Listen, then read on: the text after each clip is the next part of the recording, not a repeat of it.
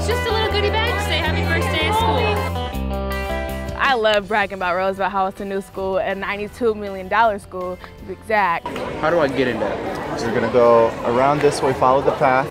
And only 9 people in the entire world will ever be able to say you were the very first students ever to have class in this classroom. It means that it's like your own legacy. Like, I started this, like, I was here first. It's like being able, like the bragging rights, is being able to say, I was here for all of this. And I think everybody's really excited. This is the first new high school building that Portland Public Schools has opened in more than 50 years.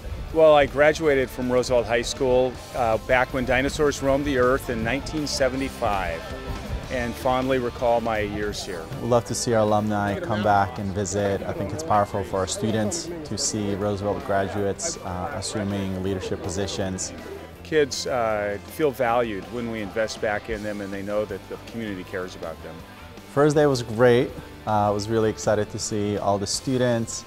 I think everybody got lost at least once, including the staff, but we figured it out, and at this point we all know where we're supposed to be.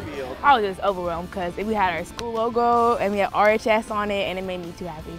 So I told my staff, as well as our students and alumni, that this is not the new Roosevelt.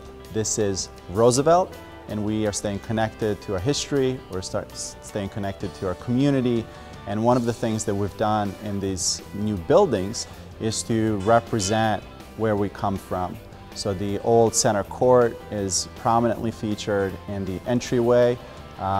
We have the old bleachers paneling the walls, and this new library clearly is connected to the old auditorium.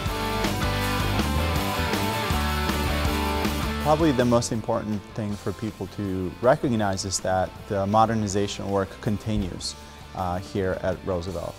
Some of the spaces are complete and ready to go, other spaces are still continuing to be developed. We're done with phase 1 and are beginning phase 2, which is the work on the original 1928 building. Since the prize are happy here, everyone's getting happy because we're walking in new things, seeing new things, exploring new things.